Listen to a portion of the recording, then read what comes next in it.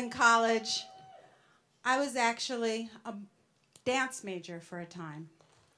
And, you know, that was great, but I was very interested in science. So I had to meld the two together. And at Hunter, I brought that melding of my love for dance and my love for science and my love for spatial thinking into the class called Choreographing Genomics. In Choreographing Genomics, we look at genome information flow through a postmodern dance lens. In this class, students are all choreographers, dancers, and inquiry-based learners. We are unraveling creativity through scientific inquiry. Today, what we're going to do is show you some of the collaborative work that students in Choreographing Genomics have put together from the spring 2015 year and the fall 2015 years. We'll be looking at DNA replication, transcription, not so much, because we can only show you some vignettes. So the first thing you'll see is DNA replication. You'll see that represented by these two ropes as DNA and people as the enzymes. And then we'll move on. After that, the cells will divide. And we'll move on to show you some of the chromosomes of the cell. When I call out your number, if you got one, please stand up. Once you see the tumor genes come off of these, because we look at survival of the organism and how genes relate to that, then you can sit down. And then we'll finish up with one particular pathway that's near and dear to my heart called the P53 pathway, and its downstream target PUMA. So welcome to the cell.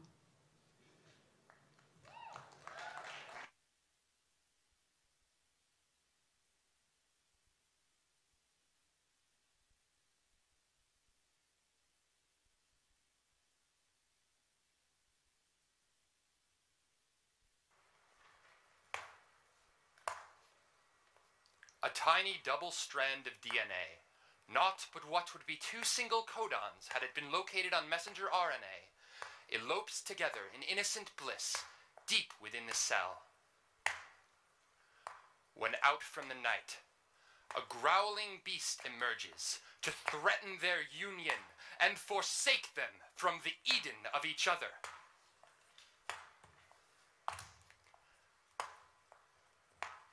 The great helicase, roaring across the nuclear plane, charges as it spots its prey, ripping into their ranks as it tears them asunder.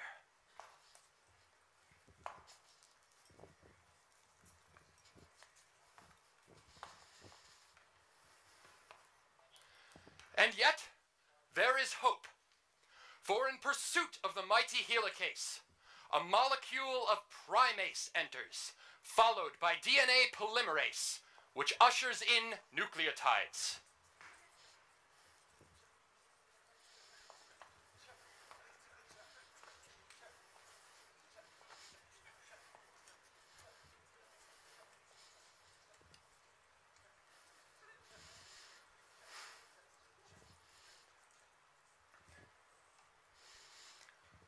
Hydrogen binding on the 3' strand, and polymerizing in the 5' to 3' direction, making the leading strand, with its own anti-parallel 3' end. It hopes it can mend the loss they had suffered at the hands of that destructive beast.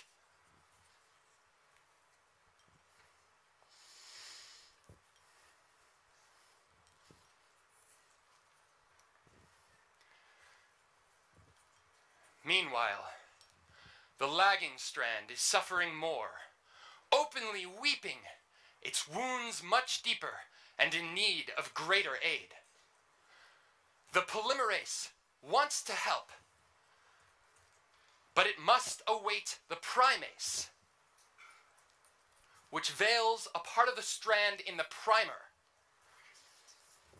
allowing nucleotides to bind and once again polymerize in the 5' to 3' direction, but discontinuously, as is their way.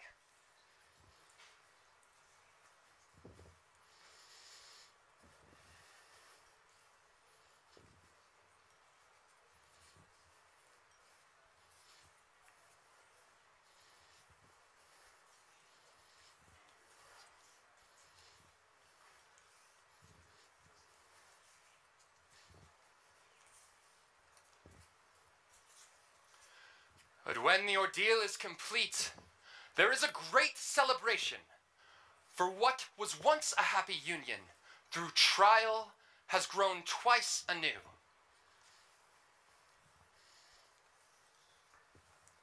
The two groups then amicably part, leaving to each its territory unthreatened.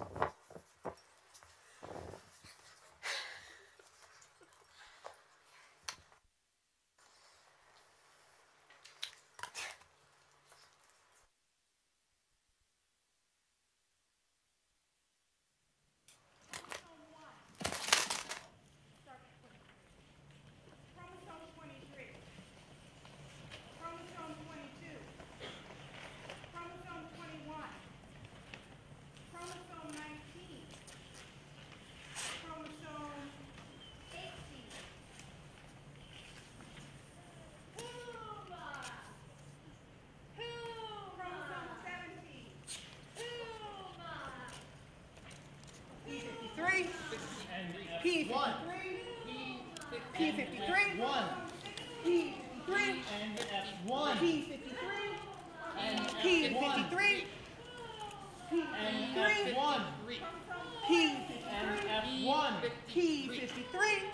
F1, P53, and F1, P53, and F1, P53, and F1, P53, and P53, and F1, P53, and F1, P53, and F1, P53,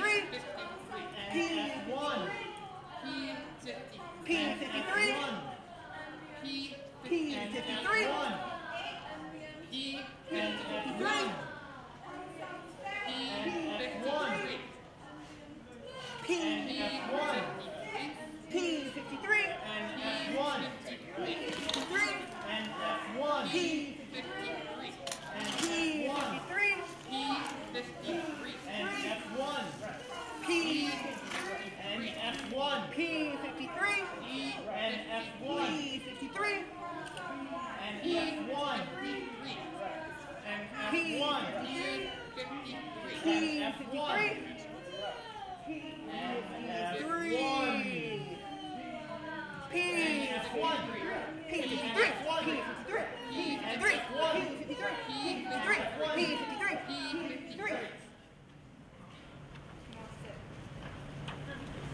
Now you see the pathway of P53 and Puma, how the students focus in on one particular pathway.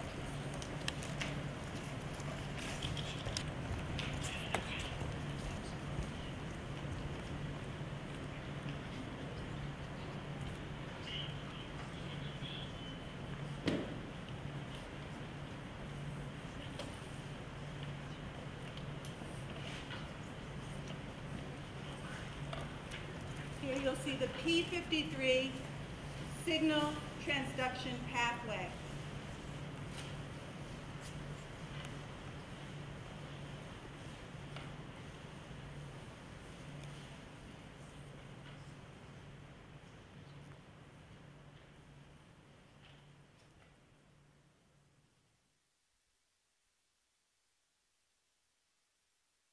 The tumor suppressor protein P53. The tumor suppressor protein P53. The tumor suppressor protein P53 P53 has a large regulatory role in many of the pathways that, when has a large disrupted, regulatory role in many of the pathways that, when disrupted, cause cancer. One way P53 prevents tumorigenesis is by activating programmed cell death, or apoptosis. When the DNA of the cell is damaged by ultraviolet light, P53 is activated.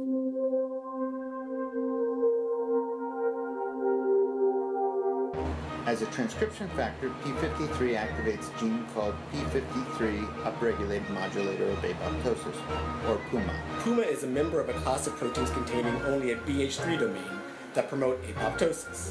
The BH3 domain of the PUMA protein interacts with the BH3 domain of proteins in the BCL2 family of proteins that normally prevent apoptosis. this interaction inhibits the anti-apoptotic BCL2 proteins and allows PUMA to create a channel in the mitochondria of the cell.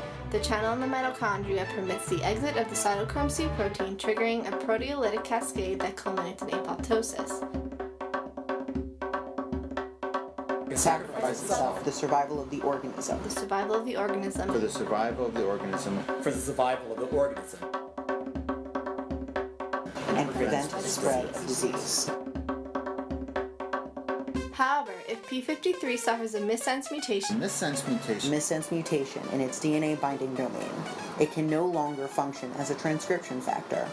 If DNA damage occurs in a cell with mutated P53, PUMA cannot be activated. Without PUMA activation, the BCL2 family proteins will continue to prevent apoptosis. instead of dying, the damaged cell will continue through the cell cycle and proliferate,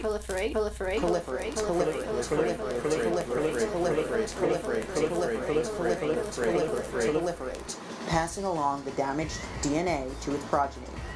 The DNA damage will accumulate in the descendants of the cell, potentially giving them a selective advantage to survive.